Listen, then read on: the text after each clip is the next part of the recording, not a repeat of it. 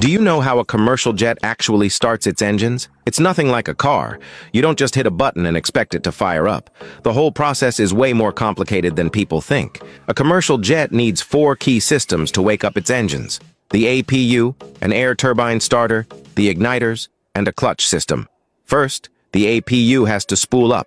This little turbine in the tail cranks itself to speed, starts burning fuel on its own, and then begins pumping out a ton of high-pressure air. That's when the first main engine gets to work. The APU blasts that compressed air straight into the engine, slamming into the turbine blades and spinning them like crazy. Through a set of gears, this rotation turns the high-pressure shaft of the engine.